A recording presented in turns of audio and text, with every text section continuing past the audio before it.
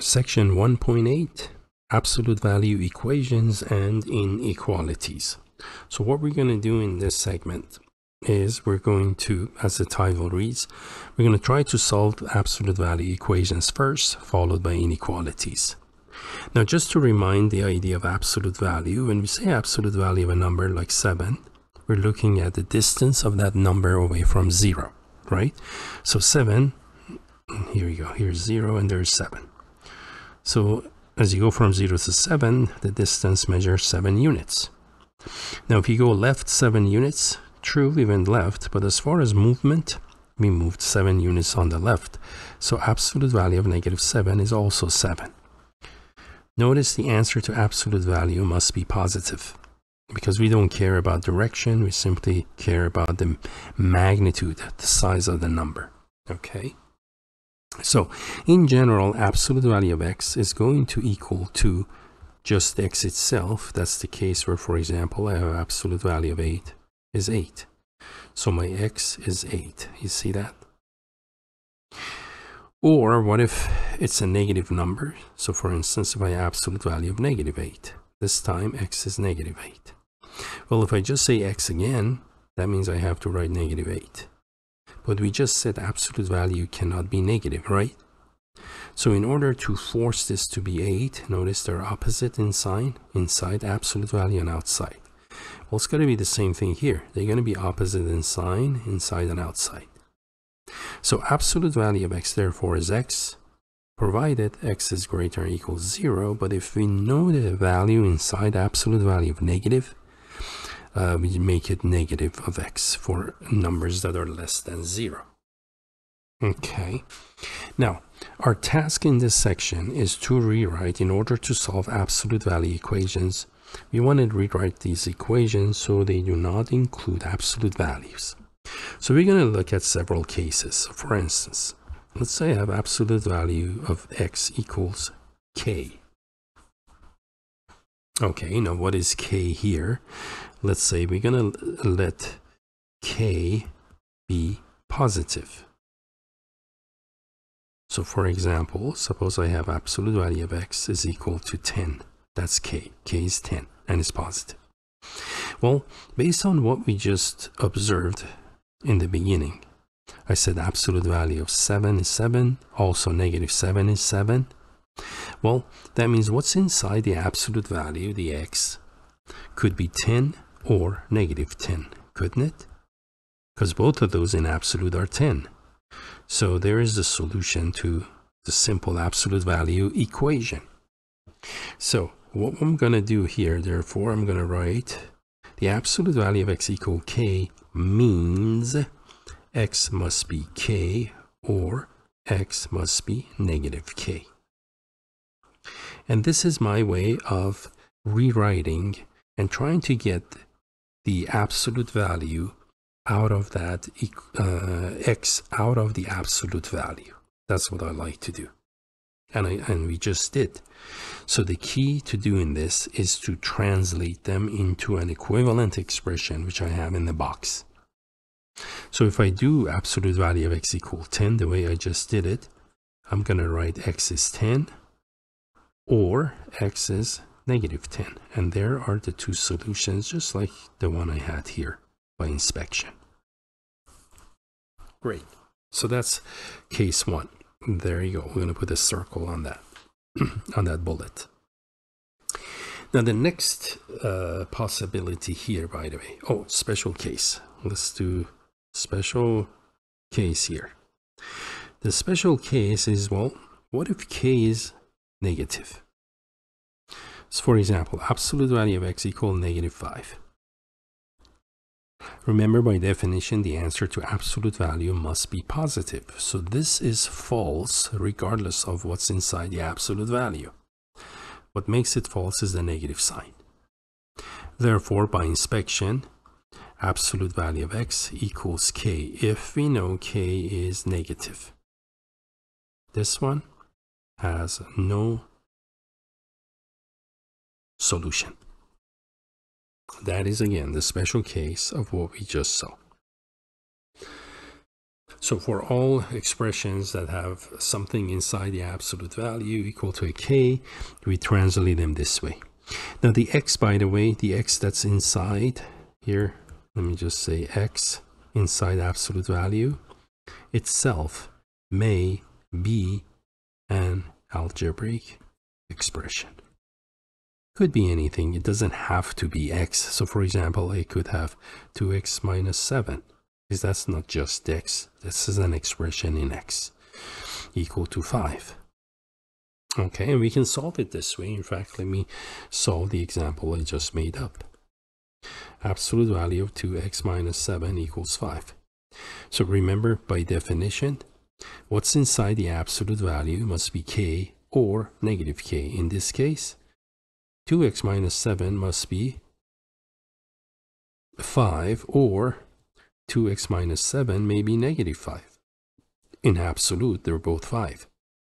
And then we solve. We end up solving a linear equation, simple linear equation. Add 7, divide by 2, we get one solution, or add 7 divided by 2. So there are two solutions to this one. The solution set is going to be 1, 6. And there we have it. So here's a case again where we just solved an absolute value equation. And again, special case always has a solution. That is no solution. Okay. Now, what if we have another case? The other case here is if I have absolute value of x equal absolute value of y. In other words, we have absolute value equation where there are absolute values on both sides. Now, if there are absolute values on both sides here, here's how we translate them. X could be y, or x could be negative y. In other words, what's in here, they could be opposite of each other. For instance, I could have negative 6 equals 6, absolute value of 6, see they're opposite in sign. Or this could be 6, the other one could be negative 6. What if can they be both positive? Of course. Can they both be negative? Of course. So there are 4 possible permutations of plus minus 6s that will make this correct. Now the case where you have these two are same sign, for instance, same sign. There you go. And this one. Both of these cases, notice the number on the left is the same as the number on the right. So x equal y actually picks up these two possibilities. Or number on the left is opposite of the number on the right, number on the left, opposite of number on the right. These two instances are picked up by the next expression. Therefore, we've covered all possibilities of plus minuses by doing this. Now, so how are we going to translate, again, an absolute value equation where there's absolute value on both sides? You're looking at it. And this is the translation of the absolute value on both sides of the equation. Again, when you have absolute value on both sides of the equation, this is how we translate them. Now, let's take a look at an example of this one. An example of this one, I'm just going to make, for instance, let's say I have absolute value of x plus 1 equals absolute value of 2x minus 5. And we want to solve this inequality, this equation, absolute value equation. Then how are we going to do this one? We're just going to translate them outside of the absolute value.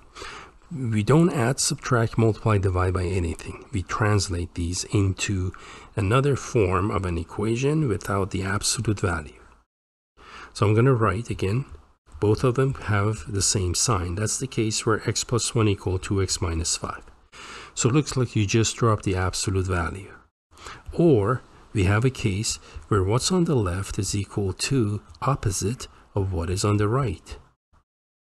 Now notice I can say, well, what's on the right is that, and on the left I have opposite of what's on the right. So I could put the negative on x plus 1 on the left, but these are the same. If you multiply both sides of the top one by negative, you get the bottom. If you multiply both sides of the bottom one by negative, you get the top. And the same thing with this one. This is a case where they're both the same. They could be both the same positive or both the same negative, right? But then you multiply both sides of the top by negative, you get the bottom. Both sides of the bottom by negative, you get the top part. So that's what this one becomes. And for that reason, I'm just going to work the top one. So I'm going to go simply, I'm going to do the x plus 1 equals 2x minus 5. And on the other side, I have x plus 1 equal negative of 2x minus 5. Now, on the left, the equation on the left, to isolate x, I'm just going to subtract x from both sides here. So I'm going to get x minus 5 and then add 5 to both sides. That will make it 6. Or to the right, first we need to remove parentheses. We're going to do distribution, distributive property. We get negative 2x plus 10. Then I'm going to add 2x to both sides. Makes it 3x on the left. And let's subtract 1 from both sides. That will make it 9 on the right side. And then divide by 3. That will make it x equals 3. All right. And there we have the solution set. The solution is made up of 3 and 6. So please keep in mind, when you do this, which is just dropping the absolute value, that's half the equation. Okay, I mean half the solution to the equation, not half the equation. But it's half of the solution to the equation. The first possibility, this one. We also have the second possibility. So you got to remember to do both parts of that in order to do this correctly. In the case where we have absolute value on both sides. And that's pretty much all in case of absolute value equations. You either have an absolute value and a number on the right side, positive, negative, whichever, or you have two absolute values. The next case we're going to look at are absolute value inequalities. Now, absolute value inequality, case 1, we're going to look at the case where we have something like absolute value of x less than k, and again, k is positive.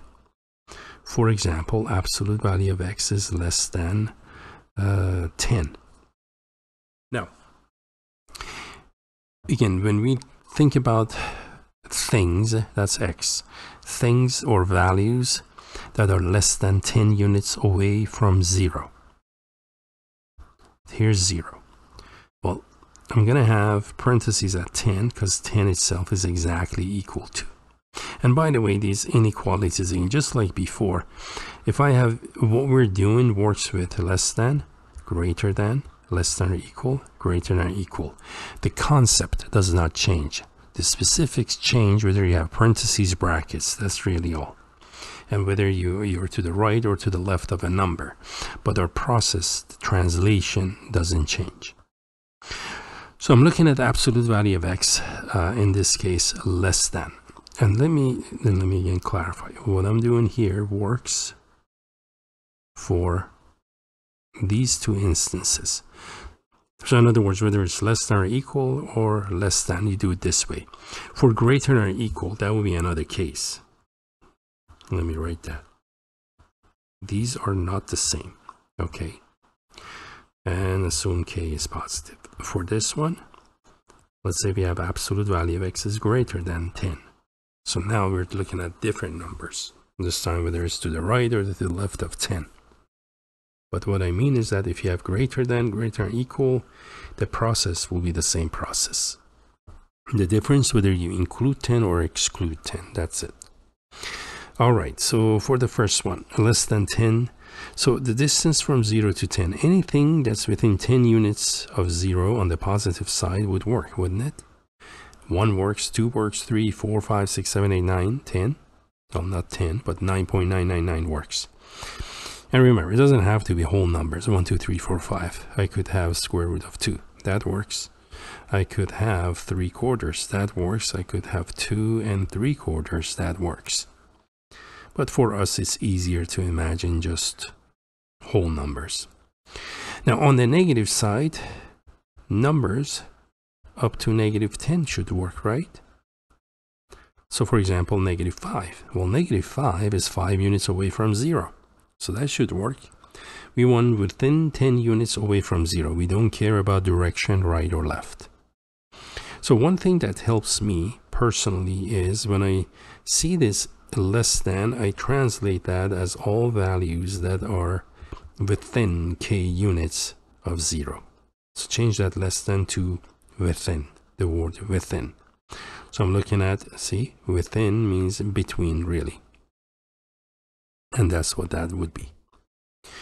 And therefore, the solution to absolute value of x less than 10 is going to be what? X lies between 10 and -10. And there is a solution. So how am I going to translate this expression without the absolute value, the inequality? I'm going to just draw inspiration for that answer. I'm just going to say x is less than k, but x is greater than -k. This is the translation that we are looking for. So if I see something like the special case here, this one, I'm going to immediately translate it in this form and solve it. And of course, this one has a special case. What is the special case of this one? Let me just put it here. Special case.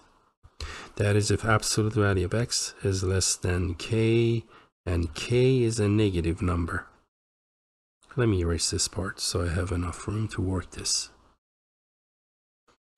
For example, what if I have absolute value of x is less than -4?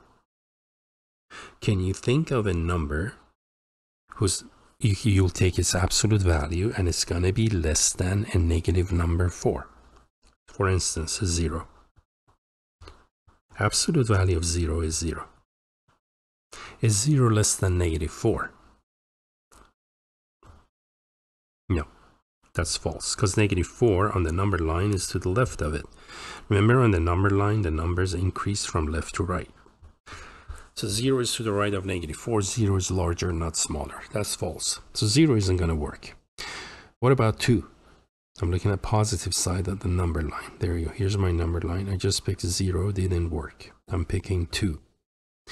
Is absolute value of 2 less than -4? Absolute value of 2 is 2. Is a positive number less than negative number? No, that's false. Didn't work. Didn't work. Let's choose a negative number. Let's choose -1. Absolute value of -1 is less than -4. Well, absolute value of -1 is 1. Is 1? Now it's a positive number. Is it going to be a positive number less than negative number? It's the same as exactly this one. No, that's also false. Therefore, regardless, seems like no matter what I choose, this statement is false. Absolute value, the lowest it can be is 0, right? Because it's always positive. 0 is the lowest for an absolute value. So this inequality never could happen. This one has no solution. Therefore, in the more general case now, for our special case, the answer is the null symbol. The solution set is an empty set. That can't happen. So for these, you have to be careful. And notice, by the way, we only have a single absolute value statement on the left, a single absolute value on the left. If I'm working an example where I have absolute value, on the same side, both sides, or whatever, we need to isolate the absolute value. And I'll show you what I mean when we do an example for these to work the way they do. All right, let's take a look at our last case. Our last case is going to be, again, an absolute value inequality. And this time, let's say our absolute value is going to be absolute value of x greater than k, where k is positive. And for this one, I'm going to remember I looked at absolute value of x greater than 10. Now let's do this by inspection, then I'll do generalization of this bullet that we have. Greater than 10. So here's 10. Things, that's what X is. Unknown. Numbers. Things that are greater than 10 units.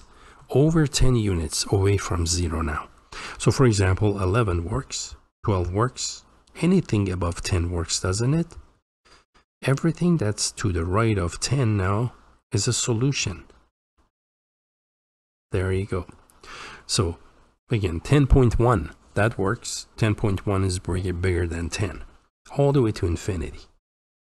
On the negative side, if I look at negative 10 and look at numbers that are less than negative 10, for example, negative 15. Absolute value of negative 15, C becomes positive. And that is bigger than 10. So as long as we are over 10 units, then the solution will work. Okay, therefore, as you just saw, my way of looking at this inequality is that I translate that as things, values, numbers that are over k units away from 0. Okay, that's what I'm looking at. So how am I going to write this? Notice the solution, by the way, we have two disjoint sets to the right and to the left of that k. So this one means, what does it mean? It means x has to be greater than, oh, not 10. 10 was my example. Let me just put general k. X is greater than k, or x could be less than negative k. See, there is the negative part, the negative 10. All right. And then with that, we have the statement. Again, this is how we rewrite the expressions without the absolute value. We have to translate them depending on whether they're less than or greater than. Now this process works if you have greater than or equal. This becomes greater than equal. Oh, less than equal, that's going to be greater than or equal. So whether you have equality or not doesn't change on how we process this, how we approach it. Now what's the special case of this one? Well, let's take it out. Let's take a look at the special case.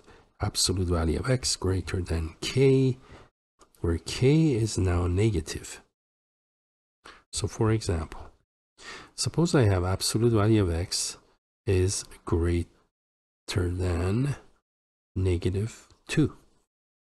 Well, remember, the result of absolute value is going to be always positive, right? 0 and higher. The 0 is the lowest it can be. So if I make this to be 5, is absolute value of 5 bigger than negative 2? 5 is bigger than negative 2 because a positive number is greater than a negative number. That is true. So here's my number line. 0, and so far I picked 5. It checked. Let's pick 0. Absolute value of 0 greater than negative 2. Absolute value of 0, 0 is 0 greater than negative 2. That's true. So far, two numbers work. Let's pick a negative number, negative 3. Is absolute value of negative 3 greater than negative 2? Absolute value of negative 3 is 3. See, no matter what I pick, the answer to absolute value, the lowest it can be is 0. It's 0 or higher. 3 is bigger than negative 2, right? So negative 3 also worked. So it looks like no matter what I choose on the number line, right, anything here is going to work. Therefore, the solution is going to be, in my example, all real numbers. In a general case, the same way, the solution is all real numbers. All real numbers in interval notation means negative infinity to infinity, which really means the entire number line. That's what that means. Or you can use the symbolic. The funny looking R means all real numbers. And now we have all cases here figured out. So we can work these some example of these absolute values. Okay, let's take a look at a few of these. In this example, I'm going to look at the absolute value of 5 minus x, or let's go 5x. No, that's fine, we'll keep it simple. 5 minus x less than or equal to 12, right? Okay, so how's this going to work? Well, because it's less than, so the key is to come up here and look at which one you're working with. This is the correct one. All right, so what do I need to do? Remember, less than means within k units. Oh, very important. Let me make another one right away. 5 minus x less than or equal negative 12. So what do we do? First thing, we look at the number. If this number is negative and we have absolute value, that's the signal that we have a special case. Can absolute value of a number be less than a negative number? There you go. Special case. Can that happen? No. Absolute value is positive, so this will never happen. Therefore, this one has no solution. Now let's do the other one, because that's 12. So I'm going to write 5 minus x. Remember, less than 12 means within 12 units of 0. There, so I'm just going to set this one as a 3-part inequality. Some write it as, again, a conjunction. 2 inequality joined with and. This is the easiest way. Subtract 5 from all 3 parts, and I get negative 17 less than or equal negative x less than or equal 7. Multiply, because I have negative x, multiply by negative 1. Right? The whole thing times negative 1. Now, negative 1 times negative 17 is 17. Negative x is x. Negative 1 by 7 is negative 7. When we multiply or divide, remember, change the sense of inequality. So it's going to flip. These are going to flip. So what does this thing read? X is bigger than negative 7. And this one reads x is less than 17.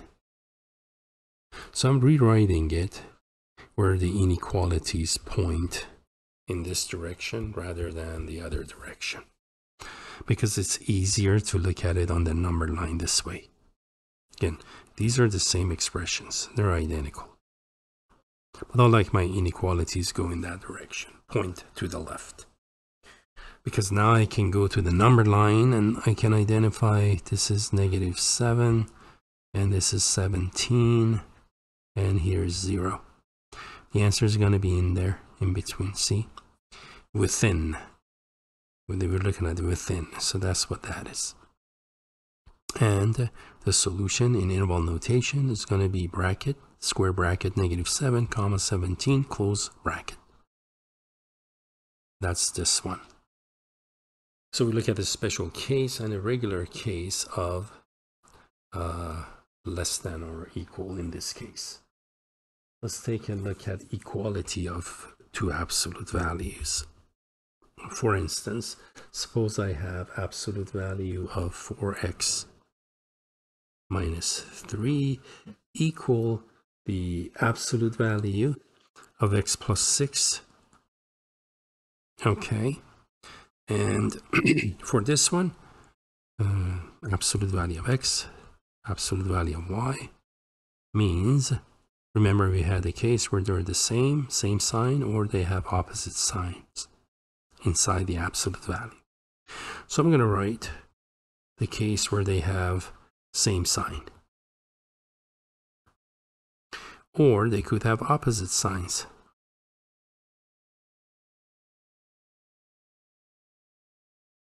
I made opposite, the one on the right opposite. Doesn't matter. You can make the one on the left opposite. Now this one, I subtract first one. I'm going to subtract x from both sides. Add 3. Divide by 3. X is 3. On the other side, I'm going to have We'll see 4x minus 3, distribute negative, I get negative x minus 6. Add x to both sides. Add 3 to both sides. And let's divide by 5. There you go. So we have this one. There are two solutions in this one. Now let's check him. Let's check him and see what happens. I would expect when I plug 3, I'm going to get numbers that have same sign. They both could be positive or both negative, but they're going to be exact same numbers. So here's my check. I usually don't check if I'm comfortable with the solution and if I don't have to check it. But this one I want to check to show you something. So I'm going to go 4 times 3 minus 3. 4 times 3, 12 minus 3 is 9. That's the number on the left. Let's look at the number on the right. 3 plus 6, right? I'm looking at absolute value of x plus 6. 3 plus 6 is 9. You see that? That's what we mean by them being the same. They're either the same positive or either the same negative. In this case, it so happened they're both positive.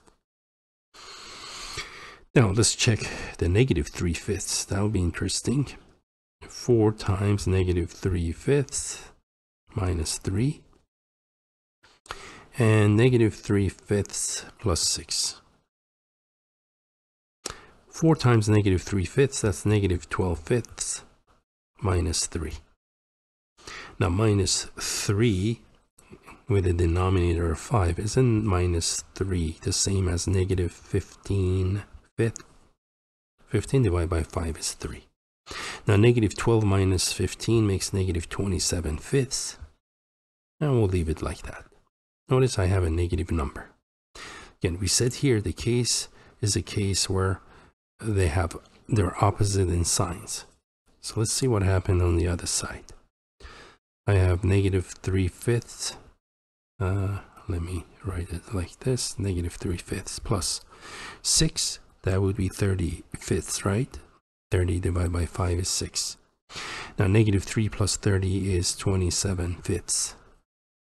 Look at this one now. Aren't these opposite in sign? One is positive, one negative. And it checks, because once you take absolute value, these will be, notice these are not, instead of saying not same, I'm just going to say notice these are opposite of each other. So we call them opposites. They're opposites of each other. And they work. So this is how you do one where there's absolute value on both sides. Okay. Now, let's just take a look at a few more examples of the mixed types, and we'll be done with this segment of our video. In this example, suppose I want to do absolute value of 3x minus 1 equals 2. Okay, so what's inside absolute value has to be 2, or what's inside has to be negative 2. Add 1, divide by 3, so we get x is 1. Or add 1, divided by 3, and we get that one. We got our two solutions in this one. Negative 1/3, comma 1 is the solution set. Let's do another one. Let's do one where we have a less than. For example, absolute value of 2x plus 5 less than 3. Now remember, the number makes a difference whether it's positive or negative for special cases. This one is positive, so I'm just going to go again. Less than here means within. So I'm going to go 2x plus 5 is less than 3 and it's greater than negative 3. Subtract 5 from all three parts. Negative 8 less than 2x less than negative 2. And divide by positive 2. Remember, when we divide by positive, no need to change the direction. So x is between negative 4 and negative 1. In interval notation, there's -4 and -1. You can graph this and you'll see that on the graph. Between -4 and -1 means parentheses because there's no equal sign on inequality. So we have parentheses on this one. All right, and it's straightforward, nothing dramatic. Let's take a look at another example next to that one. How about I have, let's say, 4 times x minus 3 and then greater than 12. Before we translate the absolute value, we need to isolate the absolute value. Isolate it. So we're going to divide both sides by 4. Now I have just the absolute value by itself greater than 3. And the next step is to identify which case this one is. For greater than, that's right in here. You see that? Remember, that means over k units in both directions. So over k units in both directions, that means x minus 3 has to be bigger than 3, or x minus 3 less than and -3, not 3, -3. Because this time you want to be, so here's 3, there's -3. You want to be over and under. That's why this part is under. -3, away from 0. Now let's solve them. Add 3 to both sides. Here add 3 again to both sides. You get 3 minus 3, 0. So x has to be greater than 6 or x less than 0. Here's 0. Open circle at 0. And this one is 6, open circle at 6, because equality doesn't have equal sign in it. Less than 0 means this. Greater than 6 means everything above that, to the right of that. And because OR makes either or correct, so we have a 2-segment solution on the number line. The left segment is from -infinity to 0. Union. The right segment would be 6 to infinity. And there you have that one. The interval notation of the solution to this exercise. Okay. And let's see. Let's do a couple, 2 or 3. We're at about 38 minutes, so that's not bad. Again, I'm trying to keep the videos for these to about an hour long, no more, give or take, right? Well, let me not put the number first. So let's say for this example, I want to do something like this.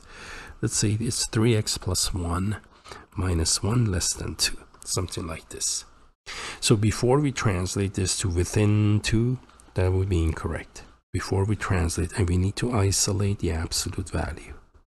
That means I need to get rid of -1. Let's add 1 to both sides, and it's gone. Now we can translate the word less than. Remember, the symbol less than means the word within. So we're looking at within 3 units. Within 3 units of 0 means -3 on the left and 3 on the right side. So I'm going to add -1 to all parts. -1, -1, -1. That makes -4 less than 3x less than 2. Divide by 3, I get -4/3 less than x. Divide by 3 makes that 2/3. And there you go. So x lies between -4/3 and 2/3. Again, on the number line, because we're looking at within those units. So here's 2/3. Here's -4/3. Everything between. The interval notation, oops, going to be parentheses, right? Lower number on the left, higher number on the right. If you write this as 2/3 comma -4/3, that would be incorrect. Remember, in interval notation, the smaller number is always on the left side. So let's just do a couple more, and that will be enough for this video. So this first of the last two we're doing for this video, I'm going to go absolute value 6 minus x is less than negative 11. Now remember, we always look at the number after the inequality. If it's negative, it means you have a special case. So the answer to absolute values are positive. There's no way what's in that absolute value, because absolute value of anything is going to be greater than or equal 0. So there's no way this is going to be less than negative 11. This one has no solution by inspection. So don't go translating them because it's not going to work. Okay, you got to make sure the translation only works when you have a positive number on the other side of inequality. This one has no solution. Now what if let's say I make that greater than? See, same thing, only I change less than to greater than. Now by the same token, because absolute value is always positive, this will always be positive, wouldn't it? So that means the statement is going to be always true. So if it's always true, no matter what I pick for x, the solution is going to be all real numbers, isn't it? Funny looking R, or negative infinity to infinity. And let me do just maybe one last one here, and we're done. Absolute value of 3x plus 2, let's say greater than 0. And for this one, let's see, well, what do you think? Remember, what's inside absolute value? It's going to be greater than or equal 0, isn't it? So now here's a tricky one. We don't want it to be equal 0, we want it to be greater than 0, right? So let's solve this. Set it equal to 0. 3x would be negative 2 on the other side, right? And what's the next step? The next step is to divide by 3, negative 2/3. So we know at negative 2/3, let's go to the number line. At negative 2/3, the expression is 0. This is negative 2/3. Open circle at negative 2/3. Here's a reference point on the number line. So only at negative 2/3 we get exactly 0. Any other value you pick in here, the answer is going to be greater than 0. Any number below this, absolute value of it is going to be bigger than 0. So anything works. Everything on the number line works except at negative 2/3. It's not going to work because you get precisely 0. So the interval notation for this is going to be negative infinity to negative 2/3 union with negative 2/3, right? Negative 2/3 to infinity. And that is our way of excluding a single point on the number line. You just go parentheses before and after it. Okay. So we are done with this example, and I think we've done a good number of exercises here. So try to work out the homework problems, please, or problems similar to this. And with this one, we are done with what we wanted to do, which is solve absolute value equations and inequalities. Again, thank you for watching the video.